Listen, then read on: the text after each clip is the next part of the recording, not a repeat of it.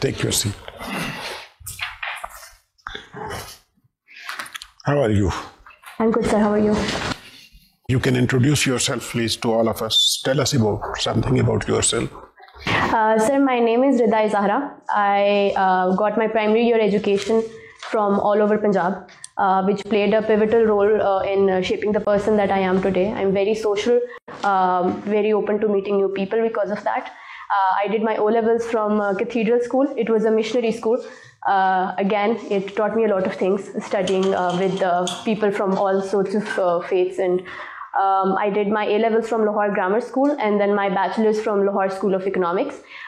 In my free time, I like spending time with my dogs. I have a lot of them.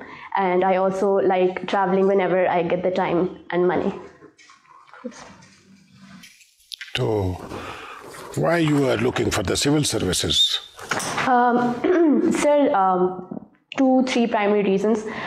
First is, sir, I believe because I have looked up to my father and my brothers, and growing up I've seen them in service and I've seen them do a lot of good.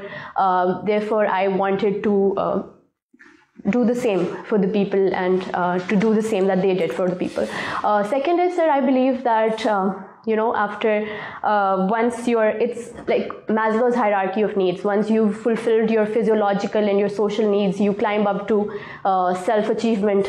And I think there's no better achievement than competitive examination. So there's a need to feel good about yourself and to achieve something in life. That was another reason I wanted to join civil service. That's primary 2 reasons, yes. Okay, so you have been in law business. You have done this law business economics also? In A-levels, yes, sir. A-level. In my advanced and marketing in your graduation? My graduation, yes, sir. What is the size of GDP? Pakistan ka kya hai aajkal? What is?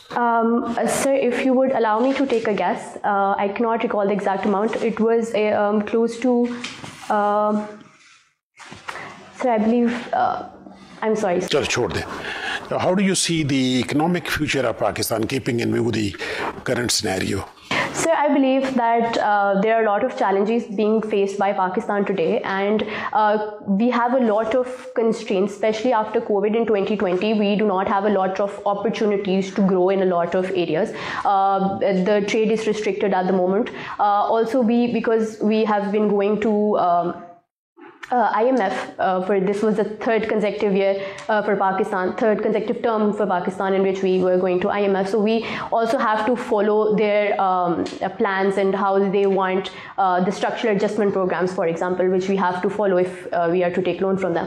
So we have a lot of constraints, and I believe there are a lot of challenges. However, I think we are, at least in the last quarter, there have been some growth and there have been some positive in terms of trade as well, in terms of export, and we are going towards positive growth and as compared to other countries which are going in negative growth for their exports. I believe that in the coming year things are going to stabilize to some extent after once the COVID thing goes away and once Pakistan needs to work a little bit harder in terms of its economics. But yes.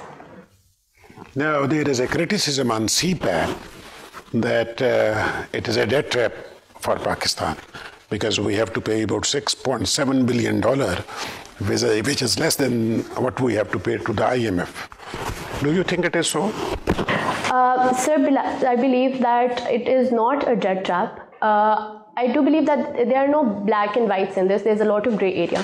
So when we say that we owe a lot to IMF, that is absolutely true. And considering our economic situation, it is not going to be easy repaying that sort of debt.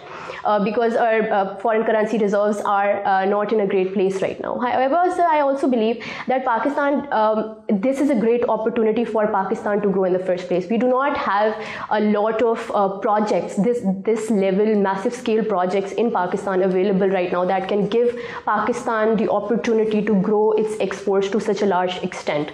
So I believe that though giving the loans back is going to be very challenging for Pakistan, but if CPEC was not available available. I think the opportunity available for Pakistan to work with China so closely, the port that connects us, the Gwadar port, is a great project. We have our 10 SEZs, our special economic zones. So all of this is an opportunity for Pakistan to grow, and growth is the first step in repaying the loans.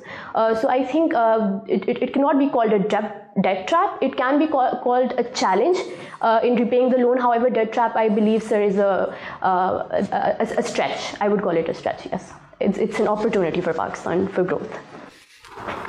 There is a perception that there is a shift of Pakistan government foreign policy, and we are tilting more to a new bloc than the previous one, where we used to be, say, Saudis and US, but now we are tilting to another bloc. Can you make your comments on that? Sir, I believe it has, if we look at historically, Pakistan has always had a very hyphenated